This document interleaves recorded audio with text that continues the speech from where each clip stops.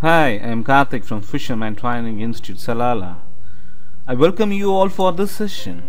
In this session, I am going to teach you how to use iframe or inline frame in Expression Web 4.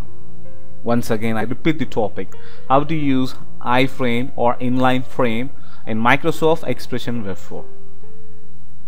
Let me explain you what is an iframe. An iframe is a container used to load another web page. What is the simple definition for iframe? An iframe is a container used to load another web page. For example, in your web page, if you want to load another page within that HTML page, what option you want to use? The option is iframe. Okay, once again, an iframe is a container used to load another web page. We can use any number of iframe within an HTML page. There is no limitation. You can able to use any number of iframes. Now we are going to see the syntax or tag. So iframe or inline frame. So what is the other name for iframe? Iframe can also be called as inline frame. Yes. Once again I repeat, iframe can also be called as inline frame. So here is the syntax. So iframe starts with the tag iframe followed by ID. You want to give the ID and name for this iframe, and source. What is the source? The path of the HTML you wish to connect. Right? What is the source? The path of the HTML you wish to connect, and you want to close the iframe. Okay, so this is how we want to use the syntax. Once again I repeat the syntax: iframe followed by ID, where you want to provide the ID, and name, where you want to provide the name, and followed by source. Source specify the path of an HTML page you wish to connect. And now I'm going to teach you the practical example. So open Microsoft Expression Web 4 just by clicking the icon. So what is an Microsoft Expression Web 4? So it's an IDE where we can able to develop any kind of web page like ASP.NET, HTML, so and so. Okay, so now I'm going to type, let us say, first I'm going to insert an image.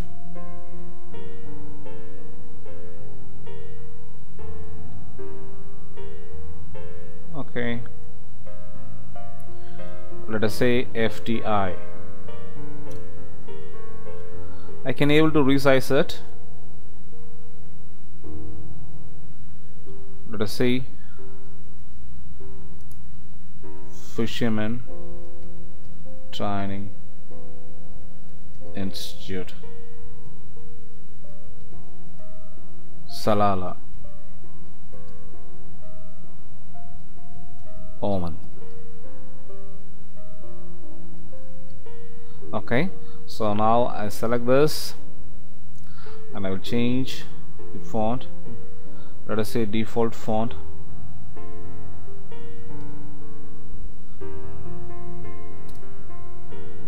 Make it bold.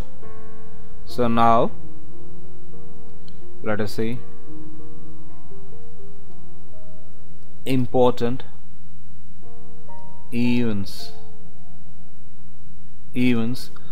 in Fisherman Training Institute. Let us say April 2000. Okay, 2014. And before that I want to insert an horizontal line, and after I want to insert the horizontal line. This is an horizontal line. Okay, and then after this I want to insert an horizontal line. Now I want to insert an inline frame. How to insert? Just double click it. Now there are two options. Set an initial page.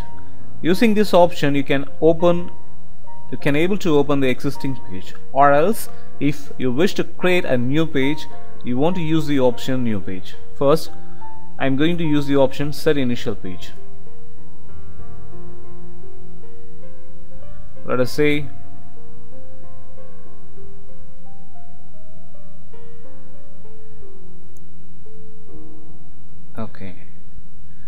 okay, now if you wish to change to another file, so how? So just select your iframe, right click, inline frame properties. Now I'm going to change initial page. I'm going to change it to, let us say, default, and click OK. Yes. So now the page has been loaded. So now I'm going to increase the size, width and height, and then I'm going to insert an horizontal line, and then let us say job events. So I'm going to display all the job events. So after this, insert an inline frame. So here is the inline frame, just double click it. Now I'm going to use the option new page. So let us say job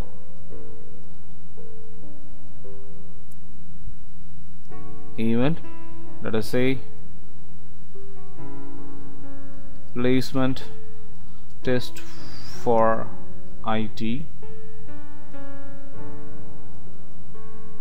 let us say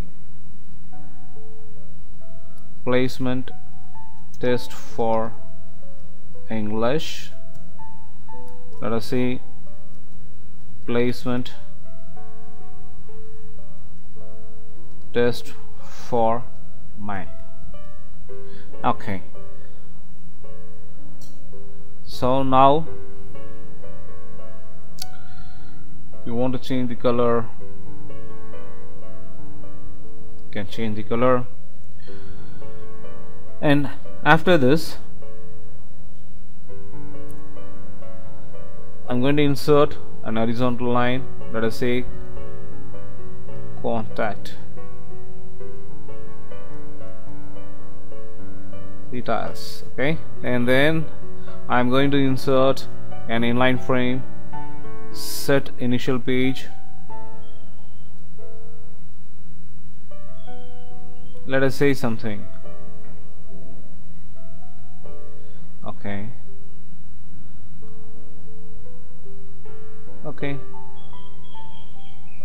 and some page, let us say Fisherman Training Institute, Salala, Oman. Okay, fine. So now if you how to preview it? So as I said before, previewing it you should save. Okay, so save.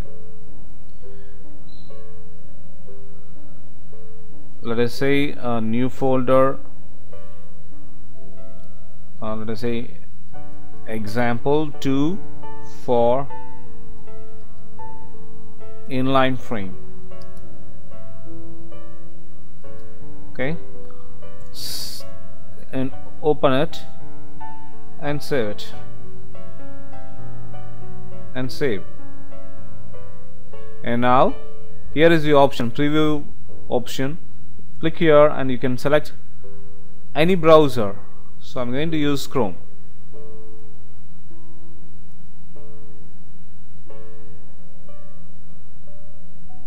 So